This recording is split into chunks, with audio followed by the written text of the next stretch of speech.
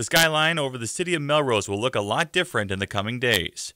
Crews are demolishing the historic St. Mary's Church this week, which has sat empty after a fire heavily damaged the building in 2016. It's absolutely sick. Residents and parishioners looked on as heavy machinery took apart the 121-year-old church. Jerry Ossendorf was part of the group that tried to save the church and says it's heartbreaking knowing their efforts came up short. We uncovered about every stone that needed to be uncovered in order to save it, and we were unsuccessful. Back in 2018, the Diocese of St. Cloud announced they would not be restoring the church, but rather building a new church a few blocks over. Ossendorf says even with the new church building, it will never replace the one they lost. I will not be a part of that church.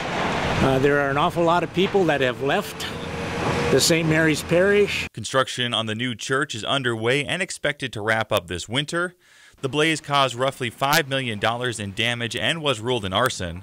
A 13-year-old was charged with intentionally setting the fire after confessing to authorities back in 2018. St. Mary's Church in Melrose was dedicated back in 1899. Reporting from Melrose, Alex Swikowski, WJON.